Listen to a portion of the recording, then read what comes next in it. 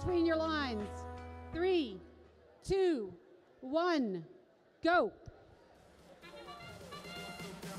And we're off.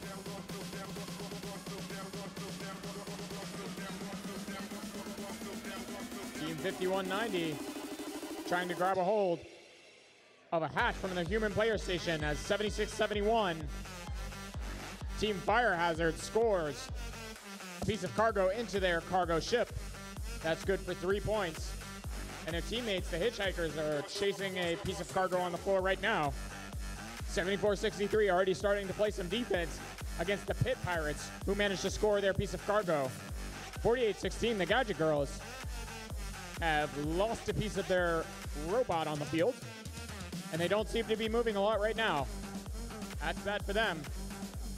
7671, Fire Hazard, can't stop, won't stop,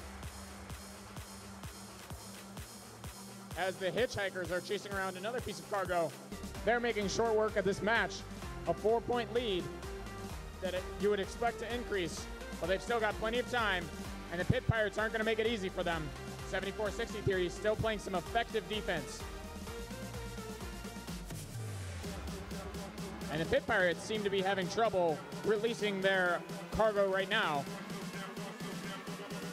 as Fire Hazard and the Hitchhikers both managed to put a piece of cargo into their respective places in the cargo ship.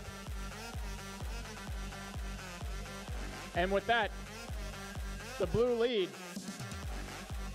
Red is actually leading right now. There's only T-minus 45 seconds left in this match. And the Gadget Girl still not functioning, as Green Hope is doing its best to score on the rocket. And they do. With that, the Red Alliance is ahead with T-minus 30 seconds.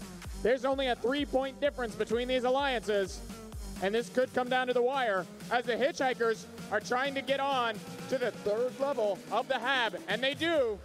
That's a big point on their favor. That may win them the match.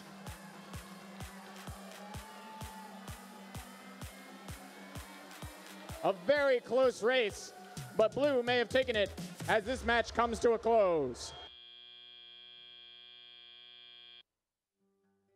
Oh, the water's sweet, but blood is thicker.